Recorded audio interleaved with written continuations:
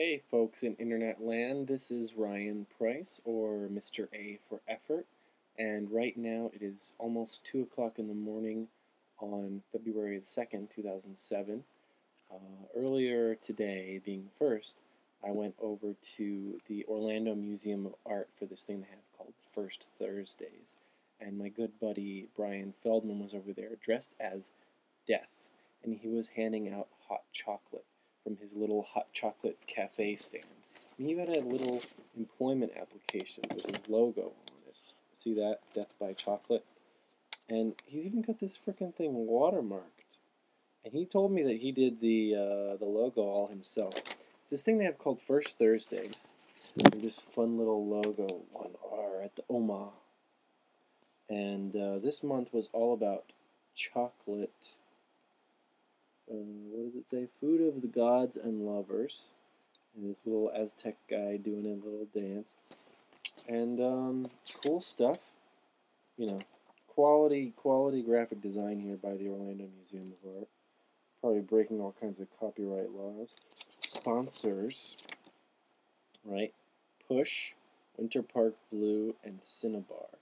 I don't know who Winter Park Blue and Cinnabar are, but neat stuff. Also in the chocolate room, they had the Global Chocolate was there, had a stand with like chocolate tastings, I think. They were selling chocolate. But they had, another thing that Brian Feldman had was a light bright art of chocolate bars, which was pretty neat. There was a whole bunch of like photographs of chocolate and paintings made out of chocolate, little sculptures and molds of chocolate of like women's breasts. They had these really awesome roses. The petals were made out of like white chocolate, like so delicately crafted and so super thin, and it looked like they were melting and like opening up as the night went on.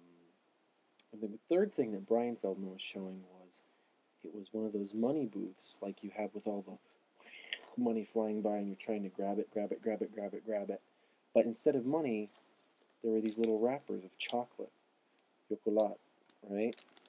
And it was basically like a brownie, like a really dense, like vitamin-packed brownie. And I got 6 of them, and I gave 2 of them away. The espresso one was definitely the best. The orange one, ugh. The mint one was okay, and the chocolate one was just kind of like a brownie, like a dense brownie. But it's really small, but it still had like 9 grams of fat, so you know it's not good for you. It was 6 grams of fat, but still, that's a lot. And 14 grams of carb. That's like half a candy bar, and this thing wasn't really very big at all. It's like, 4 bites maybe. And then the rest of the museum, they had the Gee's Bend Quilt Expo thing. I don't think that's in here that I could show you. But, well, it's back here in the back, right? All of this section is mostly taken up by Gee's Bend, the architecture of the quilt.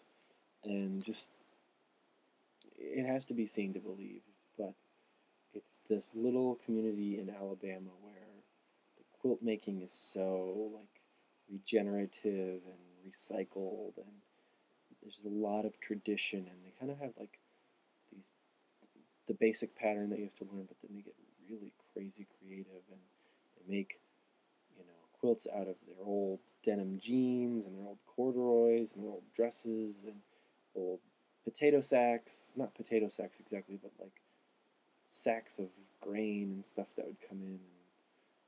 And it's very sustainable little community kind of idea. My roommate loved it. She was like, "Oh, they're surrounded on 3 sides by water, and it's this closed off community," and it was cool. It was really cool. And my mom would love it. My mom loves quilting.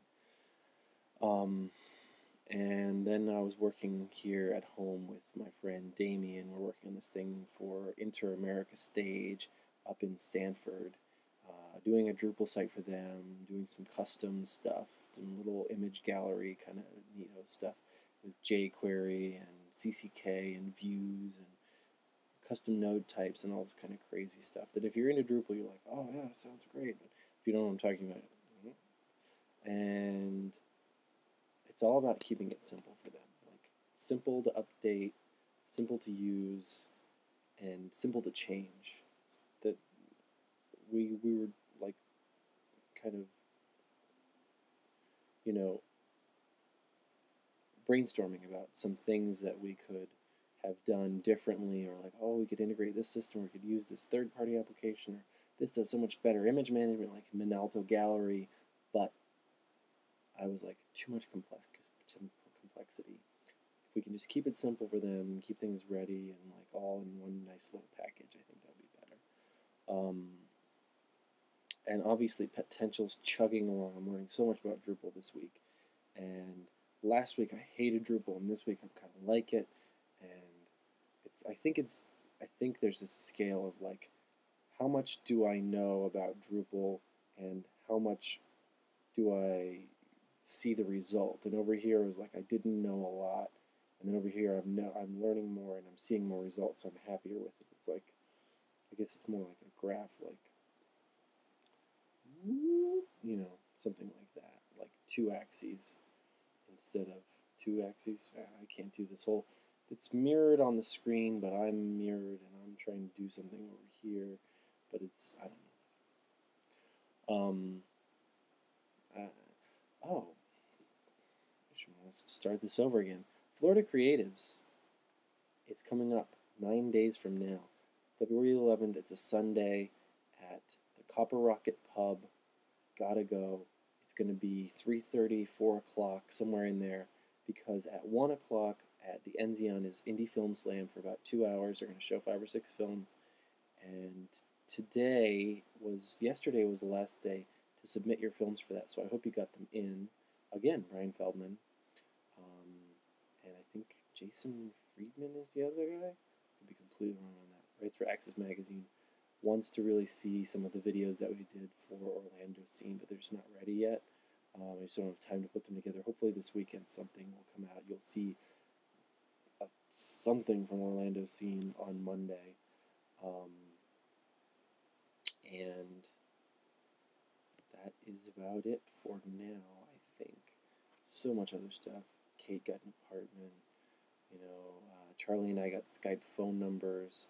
I don't have it on me right now, but I will be posting my Skype phone number on the blog pretty soon, so people can call me and give my phone number publicly, and it'll just ring to my Skype. And if I don't want to answer it, I know it's from Skype, and Skype takes a voicemail for me, nice and simple. And it'll be nice for podcast people that I can give them a phone number and say, call this phone number and leave us a voice comment. So I really like that idea. A lot of podcasters have Skype phone numbers, and I'm joining the 22nd century, I guess, or whatever you want to call this, the year 2007. Let's call it that. Actually, I'm joining the year 2005, I think, with this Skype phone number. But exciting things are going on.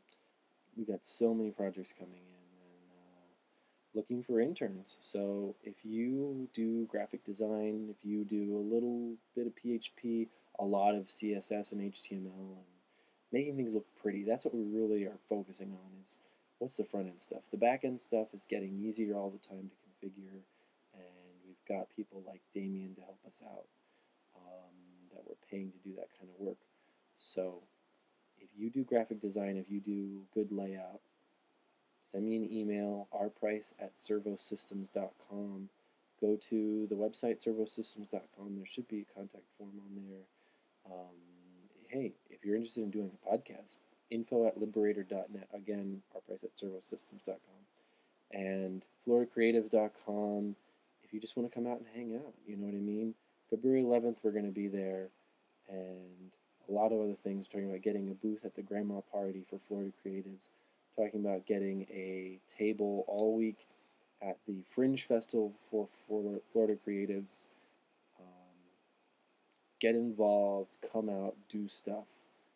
Be a part of your own community. Talk to you guys.